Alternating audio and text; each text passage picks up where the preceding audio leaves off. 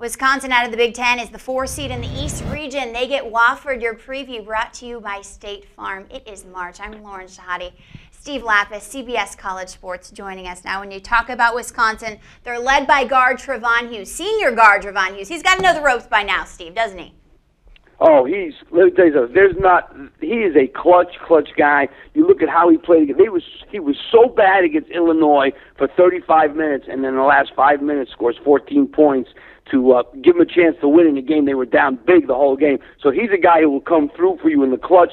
He's great with the ball. He's a good one-on-one player. He makes threes. He is very, very tough. Tell me a little bit about Wofford's Noah Dahlman. What do you expect out of him in the tournament?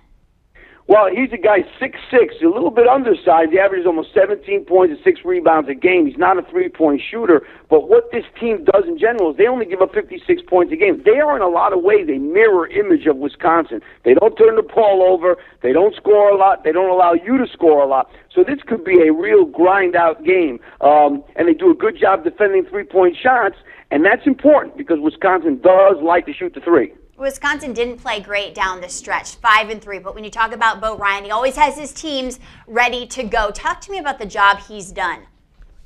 Well, he's just, interesting statistic. He's been there 9 years. They've had 9 straight 20-win seasons. In the 105 years before he got there, they only had 8 20-win seasons. So that puts in perspective what Bo Ryan has done at the University of Wisconsin. He runs a swing offense. It's a system.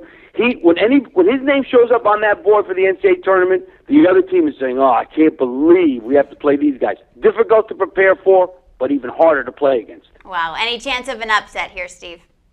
I don't think so because I think his teams are just so solid. I think it's going to be a low-scoring game, but I just think they're too solid and too tough defensively. With John Lure being back, they got over that injury very well. I think they're going to win this. All right, that game 2:50 on Friday. If you are at work, not to fear, CBSSports.com. You can watch it there. Just hide it from your boss. We won't tell. For Steve Lappas, I'm Lauren Shehadi. We'll talk to you soon.